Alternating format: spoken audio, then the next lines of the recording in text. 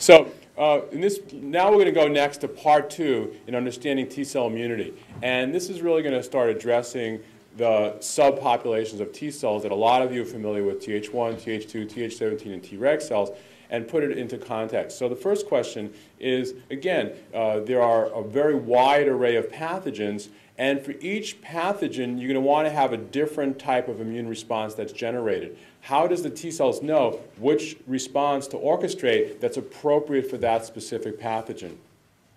How do T cells, CD4 positive T cells, differentiate appropriately? I wrote Th1 versus Th2, but we'll again expand the Th17 Tregs. And how do diverse cytokines transmit signals that mediate divergent responses? And again, people were so enamored with the T cell signal transduction lecture yesterday that people came up to me again and said, we want to see more signal transduction lectures. So we wanted to know more factors. We want to know more kinases. It just wasn't enough. People can't get enough of signal transduction. So therefore, I put in a whole unit on cytokine signal transduction to satisfy those people who I notice aren't here today. Okay. Okay, 1 second.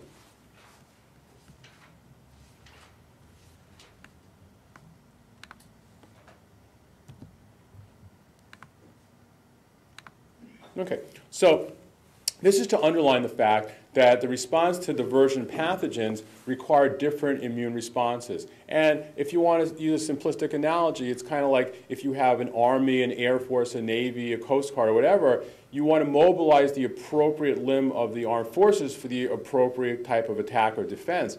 So if you have an attack coming in by sea, you want to have your Navy go out. If you have an attack coming in by land, you want to have your Army go out.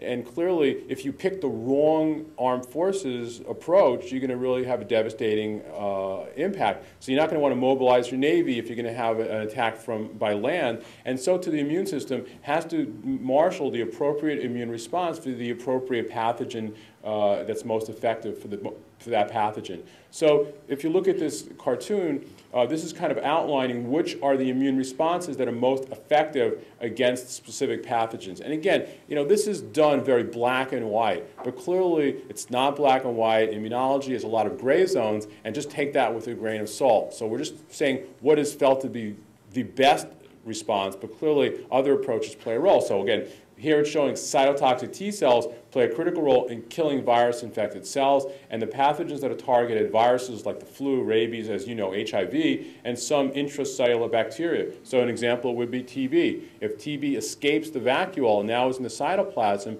bacterial proteins will be processed, presented into class 1 MHC molecule, and then that cell will be killed. But obviously, antibodies also play an important role in viral infections as well, but in terms of T cell responses, cytotoxic T cells play a critical role.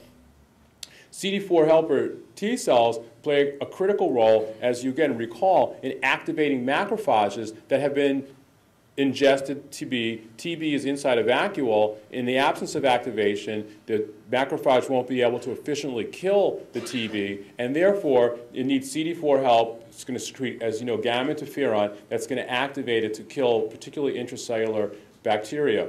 It's also, again, plays a role in activating cytotoxic T cells. So cytotoxic T cells are far more effective when they receive CD4 positive T cell help, and they become even more effective killers of virally infected cells because of, for example, interleukin-2 and other cytokines secreted by Th1 cells. So in fact, one reason why as HIV progresses and individuals lose their CD4 positive T cells, the CTL response is diminished is because they don't have those CD4 T cells to keep revving them up and making them better killers. So again, you can't think of cells in isolation.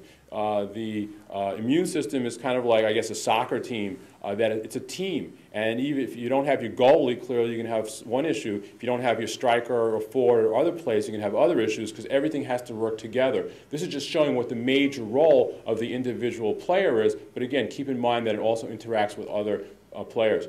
CD4 positive Th2 cells, their major role is in stimulating humoral antibody response, and in particular the one that, again, take to the bank really is very highly demonstrated is its ability to stimulate IgE production. And again, as I'll discuss, Th2 cells make interleukin-4, which drives, as we learned yesterday, B cells to differentiate and recombine to produce IgE. And again, as we discussed yesterday, IgE binds to an Fc receptor that's specific for IgE expressed on the surface of mast cells. And then when there's an infection with the parasite, cross-links those IgE antibodies on the mast cell surface, release all those mediators, and then you get sloughing off of the parasite by that very robust inflammatory response.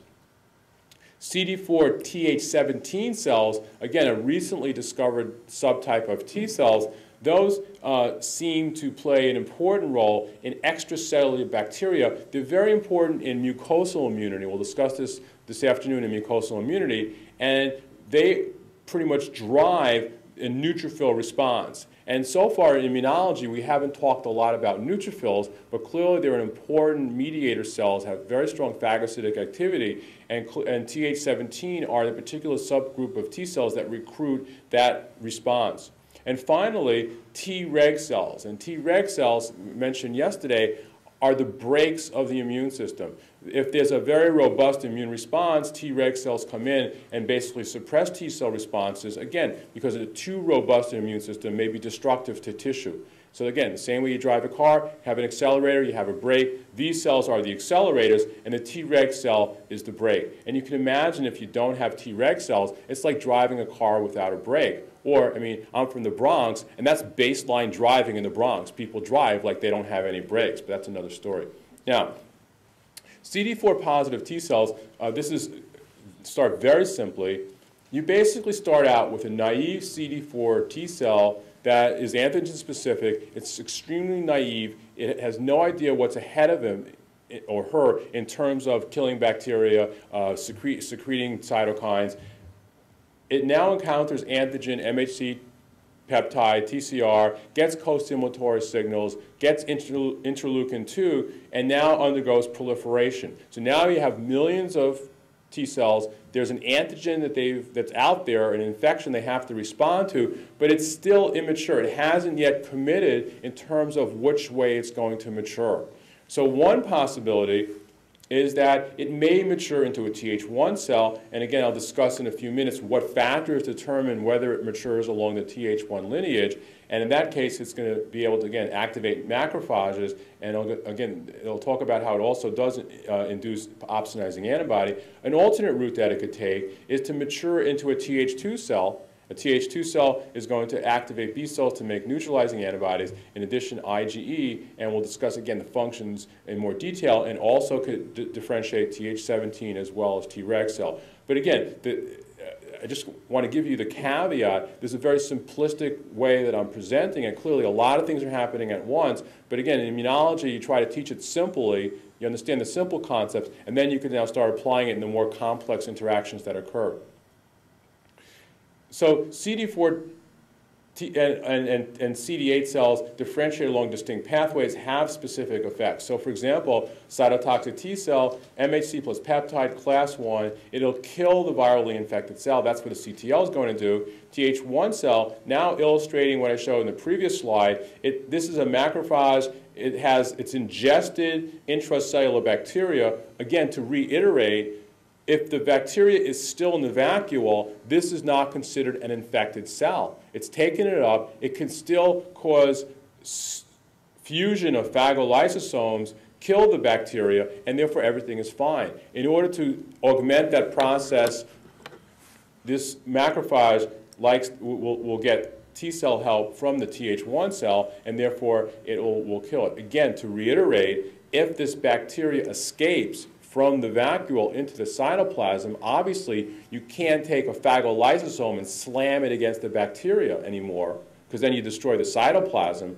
The vacuole is kind of like a stomach for the cell. You could throw all sorts of enzymes into it, and yet the cytoplasm is protected. And as you know, some bacteria, TB for example, Listeria, have factors that allow it to escape the vacuole.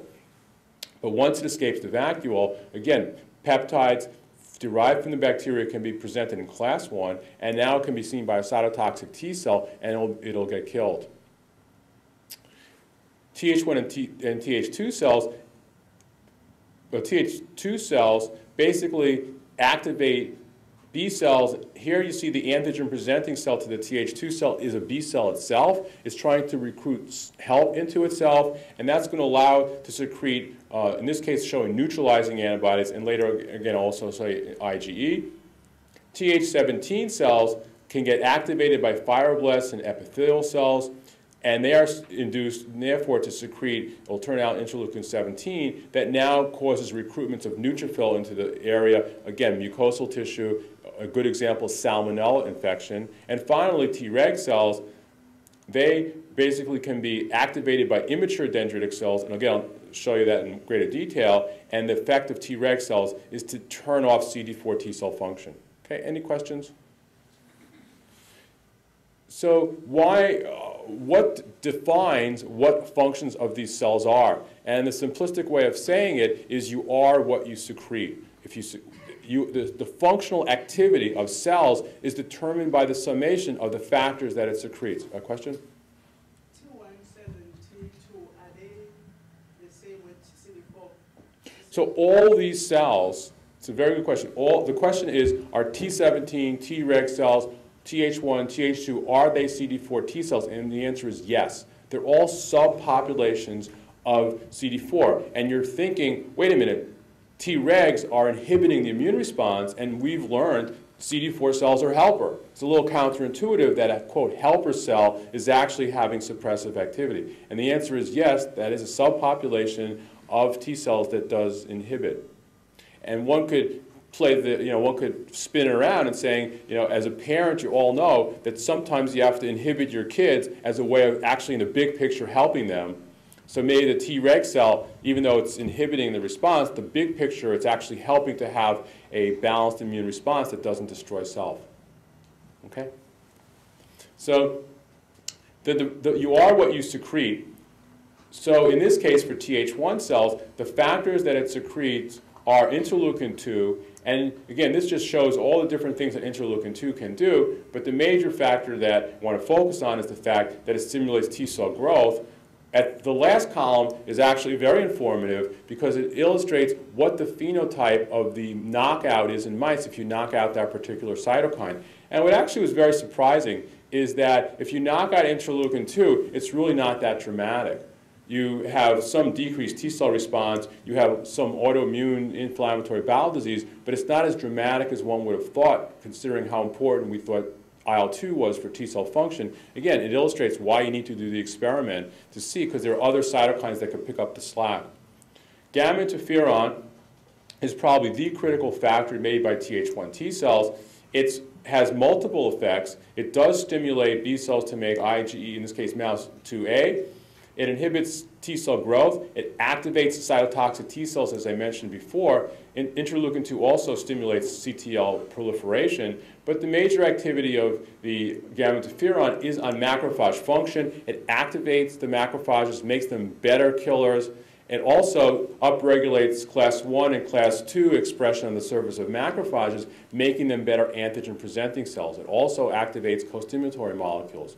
If you knock out gamma interferon, these mice are susceptible to mycobacteria, which makes sense because their macrophages can't kill them as efficiently, and also to some viruses because it lacks some of the antibody responses that are required to facilitate immunity to these viruses. And finally, lymphotoxin, which is there, but it's not as well described as the other cytokines, but its major activity is it activates nitrous oxide production, and this plays a critical role in bacterial killing.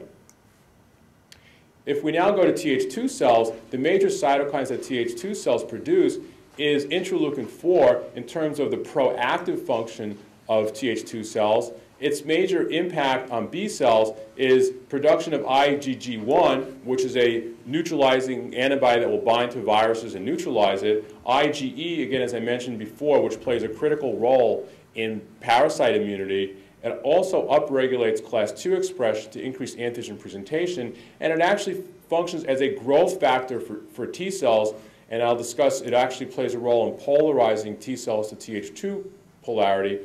it enhances the growth of mast cells, which actually makes sense. If you're going to make IgE, which is binding to mast cells, you also want to help make mast cells grow. And if you knock out interleukin-4, there are no Th2 responses, and you have a minimal IgE production. So it's very dramatic phenotype, very susceptible to parasitic infections. Interleukin-5 is also a Th2 cytokine. It basically stimulates IgE synthesis. It also enhances eosinophil growth and differentiation, and it also probably plays a critical role both in mucosal immunity as well as in parasitic infections. And finally, interleukin-2, it does have proactive effects in terms of stimulating class 2 MHC molecules, but its major effect seems to be inhibiting Th1 differentiation, and I'll discuss that in greater detail in a few minutes. Treg cells, the major cytokine they produce is TGF-beta, and TGF-beta inhibits growth of B cells. Again, it's an inhibitory, so it's going to do a lot of inhibition. It inhibits T cell growth, inhibits activation of macrophages, it does activate neutrophils, and it inhibits other cells. And if you knock out the Treg phenotype, the mice actually die within several weeks of age from these overwhelming autoimmune diseases because, again, you don't have the brake. You can accelerate the car and just ultimately bang into something and total it. Th17, again, is an illustration of how immunologists want to be your friends. So they very easily could have called it, you have Th1 cells, Th2 cells, or actually are Th3 cells. They could have called it Th4 cells. Now, that would have been not very helpful to you because what cytokines do you think Th17 makes? IL-17. I mean, how much easier can it get than that? So therefore, they named it Th17 to really reinforce that it's making interleukin-17, and the source are CD4 positive T cells, and the major effect, and again, you have to take this with a grain of salt because the knowledge of Th17 cells is still evolving, and this is a figure from 2008 textbook, so it's a little bit out of date, but I guarantee you that IL-17 also has impact on B cells and T cells, and macrophages may not yet have been discovered, and maybe some of the people in this room may be the people that will discover that. Recently, it's been shown that Th17 play an important role in HIV infection. Again, may be very susceptible to being infected by HIV, but the major impact it has in stimulation of neutrophil recruitment. It also stimulates fibroblasts and epithelial cells to secrete other chemokines to also further enhance inflammation. One thing that also is known about interleukin-17 is it plays an important role in inflammatory bowel diseases and Crohn's disease, and in fact that's why it's a subject of a lot of research to block this, to potentially reverse those inflammatory bowel diseases. Okay, now as I mentioned before, the function again is due to their differential cytokine production. So CD8 T cells, in addition to having cytotoxic effect due to secretion of perforin granzymes and expression of fast ligand, also secretes the cytokines that play a role in its process. Now, people who experimentally want to analyze for cytotoxic T cell function do an ELISpot assay. Anyone here do ELISpot assay? Okay, what cytokine are you looking in your ELISpot assay for? Interferon gamma, because activated cytotoxic T cells also secrete interferon gamma the same way that Th1 cells do. So in fact, that's why the reason you're not picking up Th1 cell reactivity in your assays is what are you stimulating your CD8 cells with? HIV peptide. Peptide being presented by what? Well, you have to add a cell, an antigen presenting cell, and you're adding usually a cell line that's expressed in class 1 MHC. So that's why you're only focusing the response to CD8 cells. You're not adding a whole protein that can potentially get digested by a macrophage and presented in class 2 MHC molecules. Okay? So now, CD4 T cells, Th1 cells, again, as I mentioned, it does make multiple cytokines, but the one really want to focus on is gamma interferon because that's the one I'm going to be discussing in most detail and probably plays the most important role. Th2 cells, again, makes a host of cytokines. The ones I'm going to focus on predominantly are going to be interleukin-4 and interleukin-10. Just to make you aware, interleukin-13 has very, very similar overlapping activities with interleukin-4.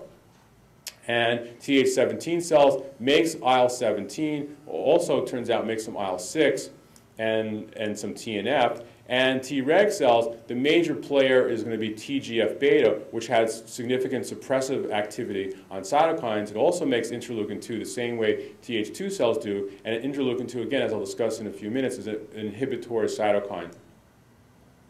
Now, again, you have to ask the question, who cares?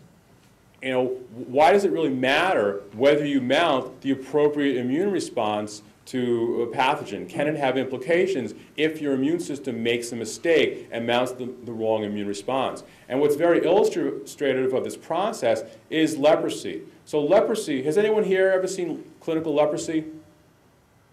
You've seen it. What kind did you see?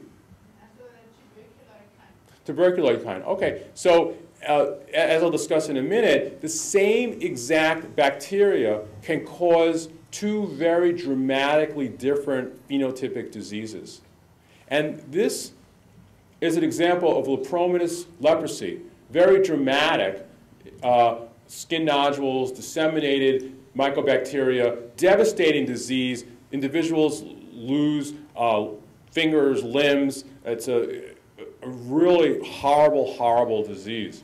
When you think of leprosy, this is the kind of disease that you're thinking about. However, the exact same bacteria can cause a very different, much more mild disease like the tuberculoid leprosy that you've seen. You have your patients have skin lesions mostly? Mostly skin lesions. Clearly, this doesn't look very dramatic. And this is tuberculoid leprosy. So the question is, why is it that exactly the same pathogen can cause two very distinct phenotypical diseases? You'd think the same pathogen should cause the same disease.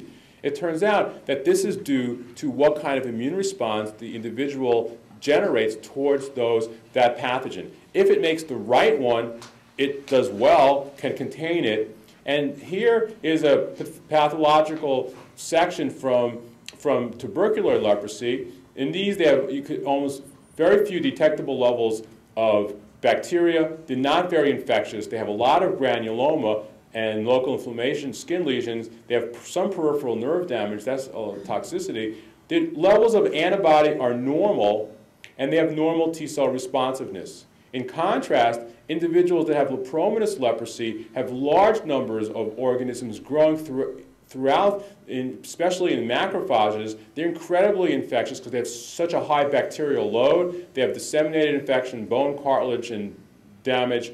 They have hypergammaglobulinemia. They have high levels of antibody, and they have low T-cell responses. So who would want to wager if you were infected with Mycobacterium leprae? It's an intracellular bacteria. It gets taken up by macrophages. Who here would want to mount a Th1 response against Mycobacterium leprosy? Raise your hand. Go ahead, Th1. Okay. Who would want to mount a Th2 response against leprosy? Raise your hand. Okay, now we've got to get revved up. You've got to vote. You know, it's not like it's going to kill you if you vote wrong like it will for a patient. Okay. Again, Mycobacteria, intracellular pathogen, taken up by macrophages. Now think, if something's taken up by a macrophage, what cytokine would you want to secrete to rev up macrophage killing ability? What cytokine? Say it louder. Just yell it out. You know, give me some gamma interferon. Come on, wake up, right? Right? So what cytokine would you want to make? Come on, yell it out. Let's get it out here. Which cytokine? Okay, the front's good, the back is still, you know, embarrassed. Okay, so what subtype makes interferon gamma? Th1 or Th2? So who votes for Th1 if you're infected with Mycobacterium leprae? Raise your hand.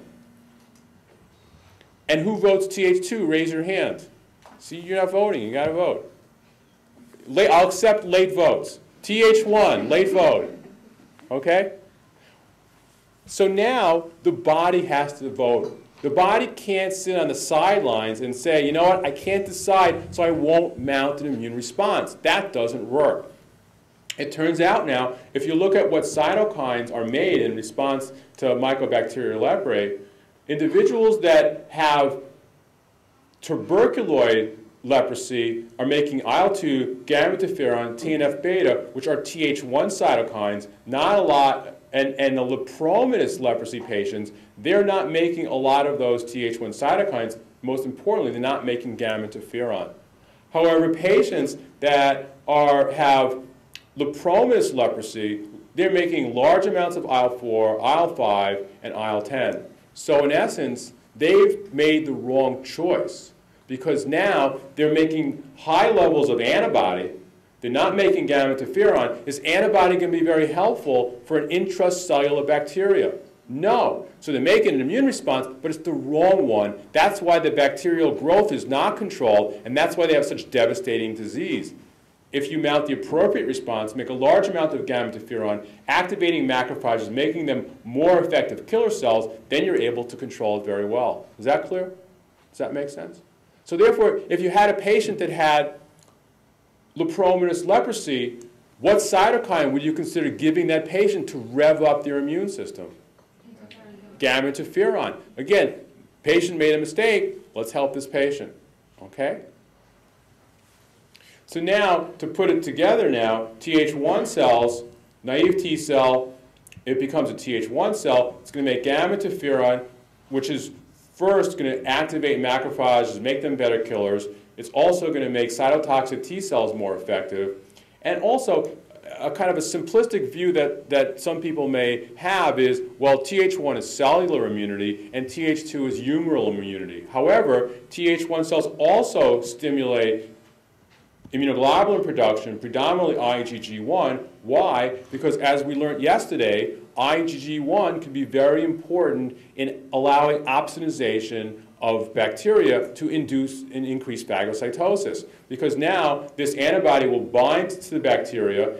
The complex of antibody-bacteria binds to the Fc receptor on the surface of the macrophage, and now the macrophage ingests it far efficiently than in the absence of antibody, and this now synergizes with gamma interferon ability to now upregulate macrophage digestion. So again, this one-two punch of antibody plus activation of macrophage digestion, again, makes macrophages that much more effective. So you can imagine that if you're infected with mycobacteria leprosy, now we have antibodies that bind to it and again stimulate opsonization and elimination before it can infect other cells. Okay? Is that clear? And CD4 T cells make a broad range of cytokines. This is basically a list of them. And they have a broad range of activities, predominantly activating macrophages, increasing T cell proliferation, and also increasing macrophage differentiation in the bone marrow. GM-CSF is a critical macrophage growth factor that stimulates macrophage differentiation in the bone marrow. Well, you have an infection, you need macrophages to eliminate the infectious agent. Maybe you're going to run out of them in the periphery, so you also want to go to the bone marrow and recruit more macrophages in the periphery. So again, it's a very parallel approach of, again, enhancing the immune response. It also stimulates CCL2 secretion. CCL2 is a chemokine. Whenever you see either CC or CXC at the beginning of a compound, that refers to a chemokine. And again, it recruits macrophages to the site of infection, again, because that's what's going to be best in terms of eliminating the infectious agent. Th2 cells, naive T cell also differentiates into a Th2 cell. It basically makes interleukin-4 and interleukin-13, which are going to drive B cells to either make IgE, which is going to bind to mast cells, Fc receptors on the surface of mast cells, where cross-linking will allow degranulation, and this is important for parasitic infections, particularly worms. And it also makes neutralizing antibodies, IgG1, which can just directly bind, for example, to viruses or toxins to neutralize them. And also stimulates IL-5, which, again, upregulates IgA production and also stimulates eosinophil differentiation and activation. As I'll discuss in a minute, it also makes interleukin-2, which has an inhibitory effect on Th1 maturation. Now, what tells a cell whether to become a Th1 cell or a Th2 cell? You have this naive lymphocyte. It can go either direction. What sways it to go one way or the other? And it turns out it depends upon the cytokines that are secreted in the milieu in which this T cell is located. And if it's interleukin 12, and interleukin 12 can be made by dendritic cells or can be made by macrophages, this stimulates T cells to differentiate into the Th1 pathway. In contrast, if the T cells exposed to interleukin 4, either made by NKT cells or actually made by other Th2 cells or made by mast cells, this now drives the cell to differentiate into a Th2 cell. So IL-12 made by macrophages as well as dendritic cells drive cells to become Th1, and interleukin 4 drives cells to become Th2. Okay, that's pretty straightforward. But in addition, it also may depend upon what cell is actually presenting antigen. If the antigen is being presented by macrophage, well, likely it's because the macrophage has taken up a bacteria, it's digesting and throwing up some peptides, it needs help digesting, so it's going to want to drive that T cell to help it, and it's going to want to drive it to make gamma interferon, and therefore it's going to drive it to become a Th1 cell by also secreting interleukin 12. A B cell, for example, one that wants to class switch into a IgE-producing B cell, if it presents antigen, it can secrete interleukin 4 and drive the helper T cell into becoming a Th2 helper T cell. Now, Treg versus Th17 are mediated by different cytokines. And if there's no infection going on, so that means that it's peacetime in the body. If it's peacetime in the body, do you want to be revving up immune responses? No, absolutely not. So if all your dendritic cells are immature, they're immature because there's no pathogens out there that are activating them.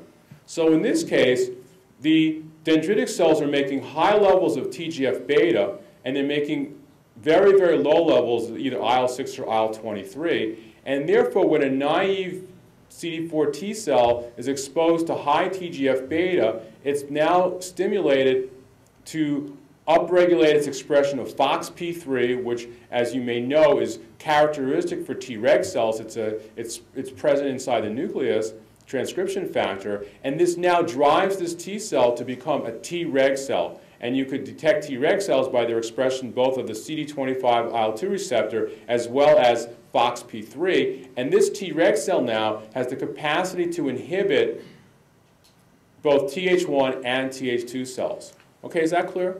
And it makes sense. If there's no infection, no activation, you want to have cells that can damp down any residual inflammatory processes that are going on. However, if there is infection, and now the dendritic cell is activated by those infectious agents, now this dendritic cell is not only going to be making high levels of TGF-beta, but it's also going to be making high levels of interleukin 6 and interleukin 23, and now this is going to drive this naive CD4 T cell in a different direction.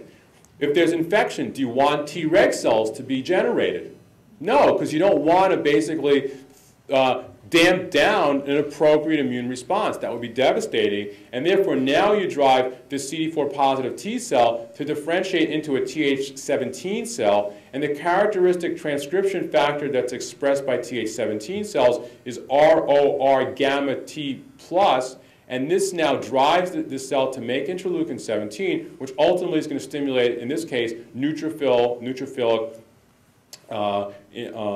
influx. Now, this balance of Treg and Th17 is particularly important in mucosal tissue, because in the absence of infection, you basically don't want to have inflammatory processes in the gut. You need to have Treg cells. If there is infection, though, now you want to mount an inflammatory response, and then you shift over to a Th17 response. Okay, is that clear? Now, a question. Sorry, is it always then just producing high TGF all the time? So apparently it seems, yes, a great question. Are dendritic cells always producing high TGF-beta at the same time? I can't give you, a definitive answer that every dendritic cell is making high TGF all the time. But apparently there are subpopulations of resting dendritic cells that make high levels of TGF-beta enough to drive this differentiation to go on. Okay, excellent question. Okay, so now again, you ask for more signal transduction, and I try to be responsive to students. So this is just kind of review signal transduction. But if you recall, one of the factors is NFAT. And when NFAT is phosphorylated, it's stuck in the nucleus. When NFAT is dephosphorylated, it now can go into the nucleus. I'm sorry, phosphorylated NFAT is stuck in the cytoplasm. It can't get into the nucleus. If you dephosphorylate it, it can now move into the nucleus, bind to its appropriate transcription site, and activate the appropriate genes. It turns out that there's more than one flavor of NFAT. There are actually at least 4 different types of NFAT. Each one of those different types binds to a different subpopulation of genes, turning on a different population of cytokines. And it turns out that NFAT ATC1, and these are the ones I just want to focus on, this particular one mediates the interleukin-4 Th2 response, and this particular one mediates gamma interferon Th1 responses. So in addition to cytokine, to the extraneous IL-12 versus IL-4, there's also a subpopulation of NFAT. If this is generated, then the T cell will be differentiated into IL-4, Th2. If this NFAT is stimulated after antigen presentation, then this T cell will differentiate into Th1 responses. Now, a question is, how does the T cell know which NFAT to make? It turns out that it depends upon the antigenic load that's out there. If you have a high antigenic load, which means you're going to cross-link a large number of T cell receptors, that seems to drive a Th1 response, likely because that strong signal probably turns on this particular NFAT. However, if it's a low antigenic load, not a lot of the antigen out there, that seems you can only cross-link a very few number of T cell receptors, a weaker signal, and that seems particularly to drive IL-4 Th1. So again, another paradigm that you'll hear about why you get a Th1 and why you get a Th2 is dependent upon the antigenic load. High antigenic load makes sense. Think of a bacterial infection. Large number of bacteria, a lot of the antigen out there, that's going to give you a Th1 response.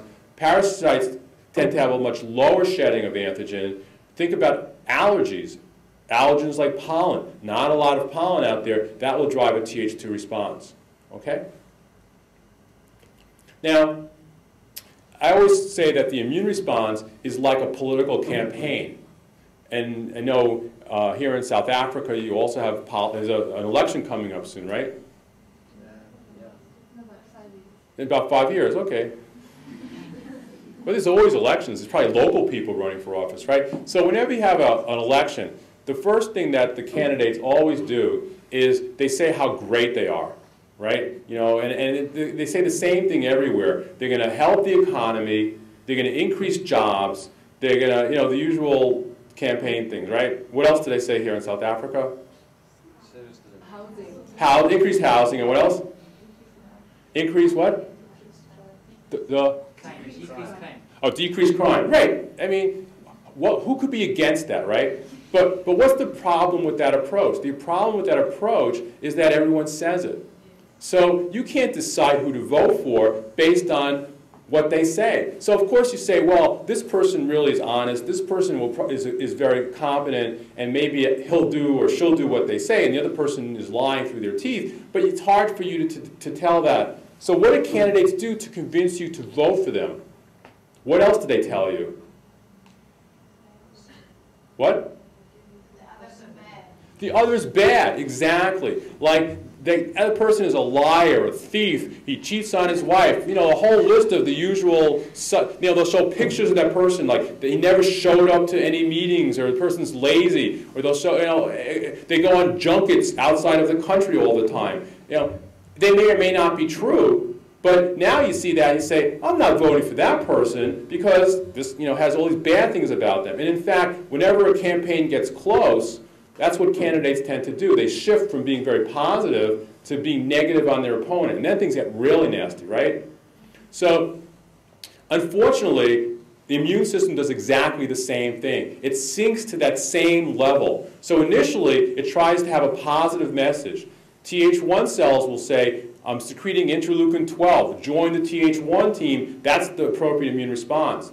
Th2 cells are saying, I'll secrete interleukin-4. Come be a Th2 cell. That's the appropriate response. But then if things get desperate and the naive T cells who don't know much may not be taking that positive message, or Th17 cells may not take the positive message, now they go negative. And the way they go negative is by secreting cytokines that actually inhibit differentiation in alternative pathways. So here, in this case, Th2 cells secrete interleukin-10, and interleukin-10 are basically going to prevent interleukin-12 production and therefore prevent Th1 differentiation. And in this case here, interleukin-4 also inhibits Th17 differentiation, whereas Th1 cells make gamma interferon, and gamma interferon blocks Th2 differentiation. It also blocks Th17 differentiation. And Treg cells make TGF-beta, and TGF-beta basically blocks Th1 versus Th2 differentiation. So in addition to having a positive message, they also have a negative message to particularly polarize T-cell differentiation to their own particular pathway. Okay, is that clear? Does that make sense? Okay, and it turns out that this is important because you have to visualize immune response in the context of a tissue.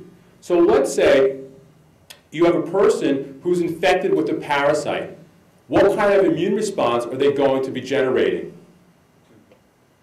Who here says Th2? Raise your hand. Just go for it. Okay? Who says Th1? Raise your hand. No, it's going to be Th2, right? So now that same person gets infected with Mycobacterium leprae. What's going to happen? Well, they're having a Th2 polarized response. They may be making large amounts of interleukin-10, which is suppressing Th1. So that may be a reason why individuals may make the wrong immune response, because another pathogen that they're infected with may polarize them the wrong way. It's hard for Th1 differentiation to occur in an environment where you have large amounts of interleukin-10 being made. So if you're infected with multiple parasites, that may polarize you the wrong way. And it's not that the immune system is stupid and doesn't know that Mycobacterium leprae requires Th1. It may be that it's just a victim of its environment, and it can't overcome that. Okay, so no matter how much positive signals it provides to go Th1, it's thwarted by the pre-existing polarization to Th2. And the same thing can happen the opposite. You have a very strong Th1 response, you're infected with Mycobacterium leprae. You polarize Th1, now you get infected with a parasite, you can't shift to Th2, the appropriate response. Is that clear? And that's why co-infection could have very important effects on altering the immune response. And again, some of you are familiar with now HIV-TB co-infection, and the question is what impact that has on your ability to fight either pathogen. Okay, so T-cell response, stimulation, proliferation, and effector. So the critical role is played by cytokines. And cytokines, in order for them to activate a cell, has to bind to a receptor. And the basic receptor that we're going to be focusing on are heterodimeric receptors that basically consist of either 2 or 3 chains that are combined when the cytokine binds to that particular receptor. And as I mentioned previously, interleukin-2 actually turns out to have 3 receptors. A gamma-beta heterodimer can give you moderate affinity and induce signal transduction. By having the 3rd alpha chain, now you switch to a high affinity receptor. And again, as I showed you previously, the moderate affinity interleukin-2 receptor requires high amounts of interleukin-2 to be activated. And one could imagine in a very vigorous infection, you have a lot of interleukin-2 being made, and that's one way of recruiting T cells in the face of a really severe infection. It's like not a time to go through this very careful checks of activation, antigen presentation, MHC2. This is like an all-hands emergency for the immune system. You want all the T cells to get activated, and that's what high IL-2 will do. A normal situation, you want to have the appropriate checks, so therefore only low-level interleukin-2 will activate a T cell if the infection is is not that dramatically severe.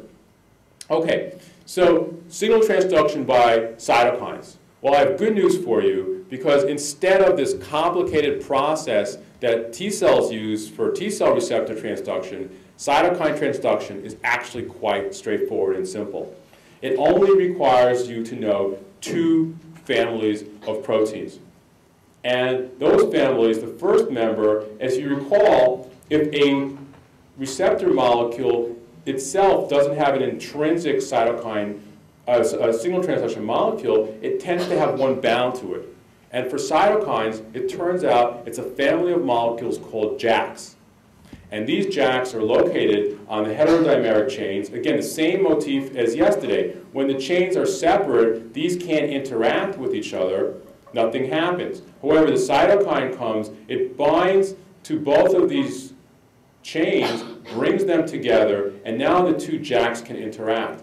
And as you can tell, these 2 JAKs are slightly different color, which means that it's not just one JAK. There's a family of different JAK molecules, and they can have different JAKs on one chain, different ones on a different chain. Now they interact, and what do you think they're doing to each other and to the chain? What's happening? What process? Phosphorylation, which is indicated by this little purple dots. Now that this phosphorylated, it can recruit from the cytoplasm another family of transduction molecules called STATs, and now these STATs get recruited to the cytokine receptor. Now these STATs phosphorylate each other. Now that STATs are phosphorylated, they can form heterodimers, and single-chain STATs are limited to being in the nucleus. Once you form a heterodimer, they now can migrate into the nucleus where they can bind to the appropriate target genes and turn on genes. That's it. JAK STAT, fine. Now, I mean, teleologically, why do you think cytokine signal transduction is so simple, whereas T cell is so complicated? Well, a quick response, but also think about how much cytokines do you think you have compared to how many MHC plus peptides you're going to see? Mixed cytokines, there's a lot of cytokine out there, so it's probably going to interact with a lot of receptors at the same time, so that individual receptor probably doesn't have to do a lot of amplification.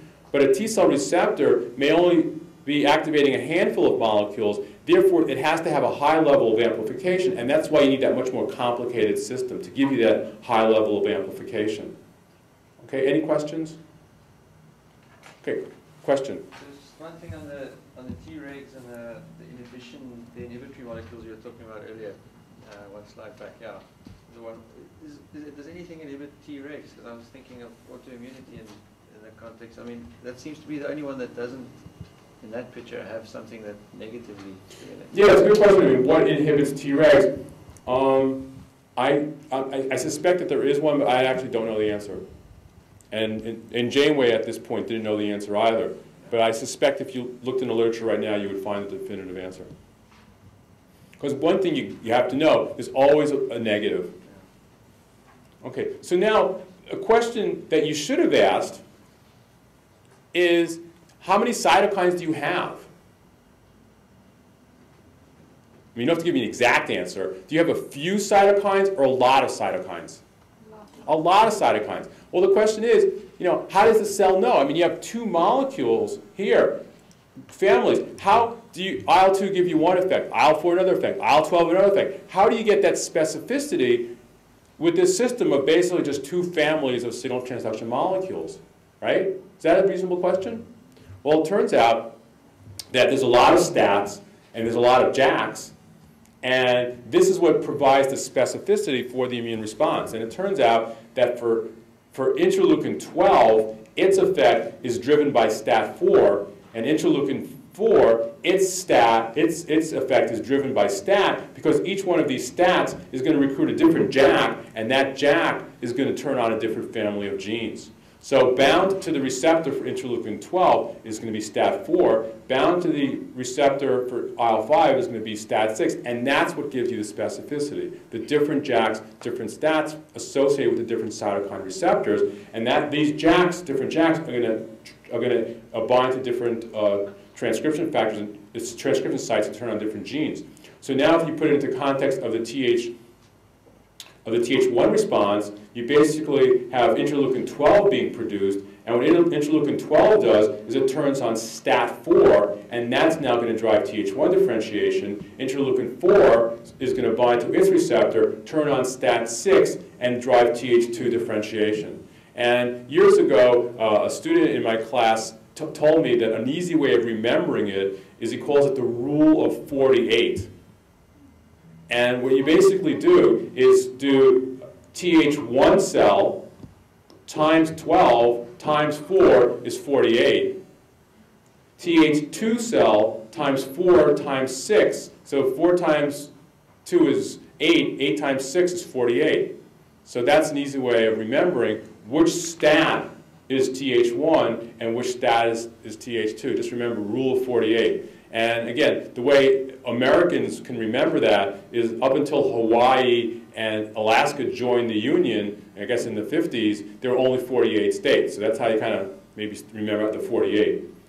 Okay, the other way of remembering it is just multiply 12 times 4, that's 48. Okay, so the immune response, the temporal course, basically shows you establish infection, you induce the adaptive response, and this indicates how much antigen is required to activate the immune system. No antigen, no infection, no activation of the immune system. The bacteria start replicating, it comes in, starts replicating, greater antigenic load. Now you induce the adaptive immune response. You have the adaptive immune response, get rid of the infection, you clear it, and ultimately the pathogen is cleared. And now at this stage is when you want to generate immunological memory. You want to remember that you had been infected with this pathogen because the second, third, fourth times, you want to mount a much more vigorous and rapid immune response because you don't want to get infected. And therefore, in this system, some effector T cells become memory T cells. And the way this happens is you have antigen-presenting cell TCR, naive T cell encounters antigen. Most activated T cells become effector cells. Makes sense. You want to clear the infection. Doesn't do you any good to remember you've had the infection if you're killed because you didn't mount a good immune response. So most of them become effector, but a small fraction of those become long-lived memory cells. And IL-7 and IL-15 apparently play a critical role in terms of allowing these memory cells to survive. And they also continuously like to be exposed to MHC plus peptide, but it can get low-level stimulation from self-peptide. And these memory T cells can live for decades.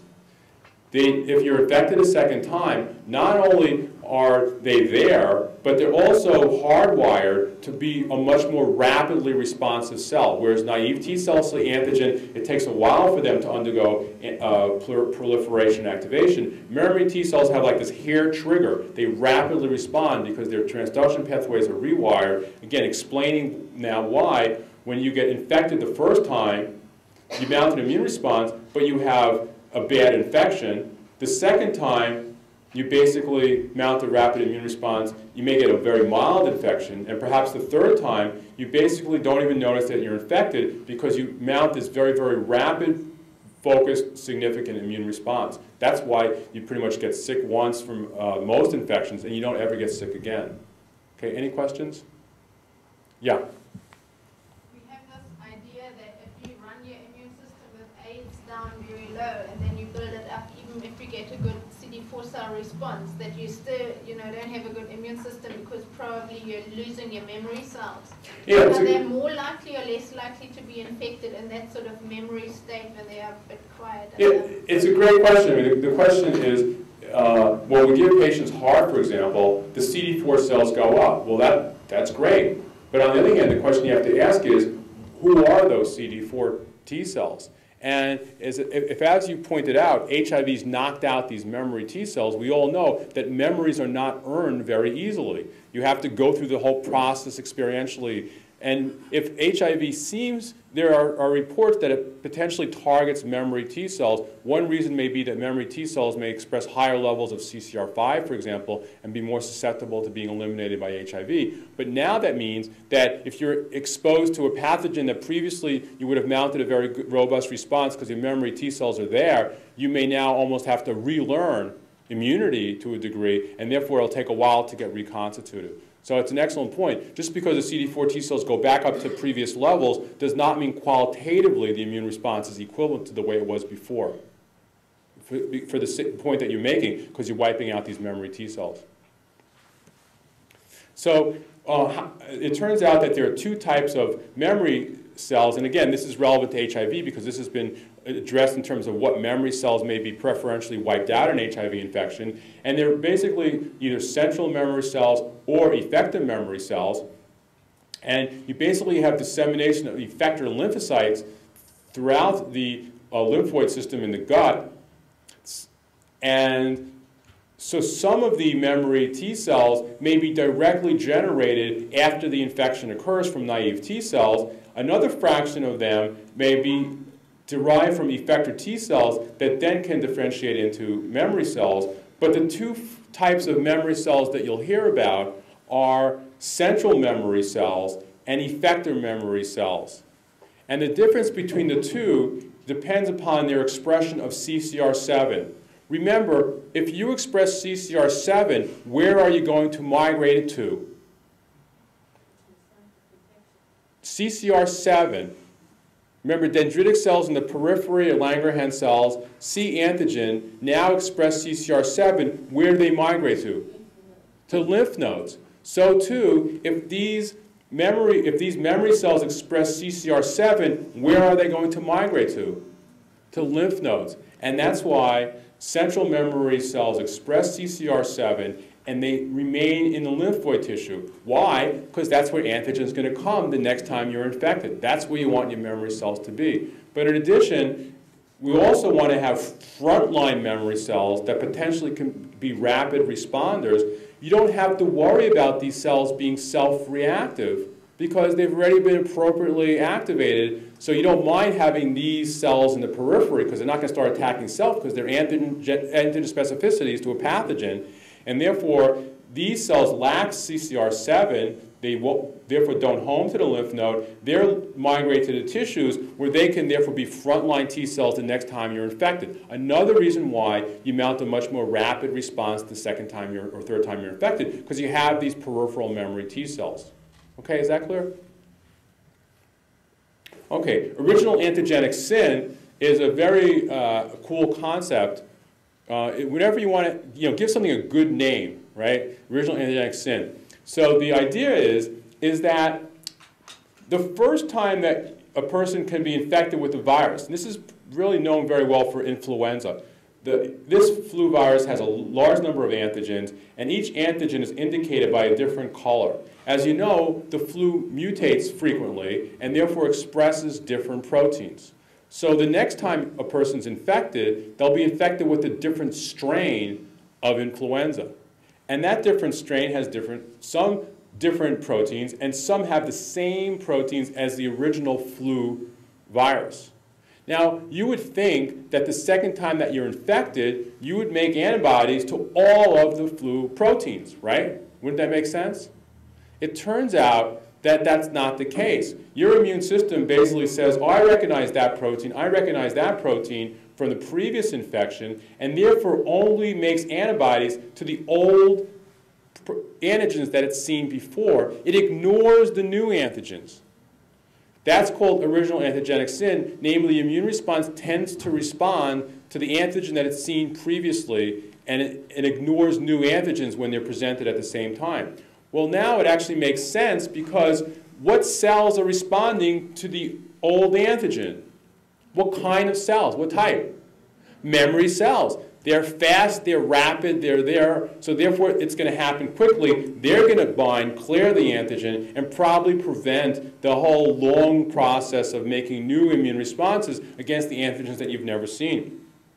Again, you're infected 20 years later with another strain of flu. Your memory is so strong that you'll ignore the new antigens and you'll only make antibodies against the one that you may have seen 20 years ago.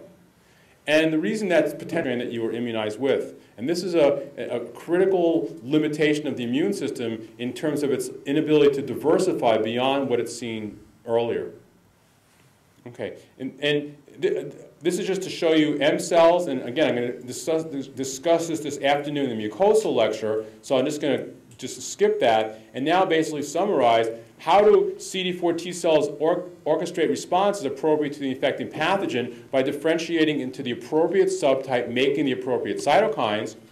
How does CD4 positive T cell differentiate appropriately Th1, Th2, or Th17, Treg, depending upon positive cytokine signals that are specific for it and negative signals that prevent differentiation into alternative pathways? And finally, how do diverse cytokines transmit signals that mediate diversion responses by using JAK stats and different families of JAKs interacting with different families of stats that bind to different gene families? Okay, so then have a good lunch. I'll come back and we'll start talking about mucosal immunity. Again, thanks a lot for your attention.